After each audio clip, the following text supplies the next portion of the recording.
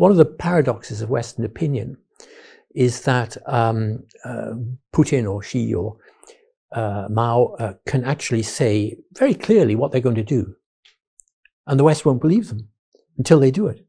And even then they somehow don't believe it. So if Putin says, as he does now, we regard the use of nuclear weapons in certain circumstances perfectly legitimate, people say he's just saber-rattling.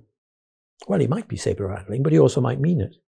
And when the Chinese communists said, we're going to expand our influence, we're going to reclaim the parts of Greater China that we think belong to us, especially Taiwan, of course.